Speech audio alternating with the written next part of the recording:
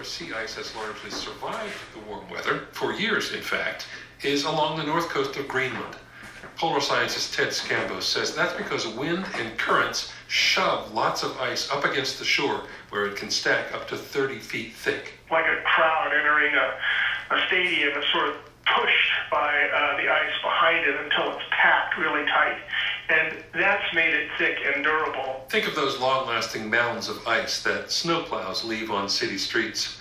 But Scambos says now global warming has loosened the ice's grip on the Greenland shore. It kind of rattles around in the Arctic now. In this area north of Greenland, what we're seeing is that the ice is so thin and sort of loosely packed that a few days of strong winds in an unusual direction can push that ice back away from this coast that it always collided with in its drift pattern. This year's breakup started with a very warm February in the Arctic on top of record warm weather over the past decade.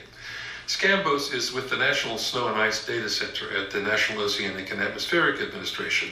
He says warming affects not just how much ice is up there, but how it moves. We've never seen anything this large in terms of an opening north of Greenland. The Greenland ice breakup may be out of sight, but for polar scientists, it's not out of mind. It's another shift in the Arctic environment caused by the buildup of greenhouse gases. And that environment, ocean currents, ice flows, wind patterns, affects what kind of weather people get here in North America.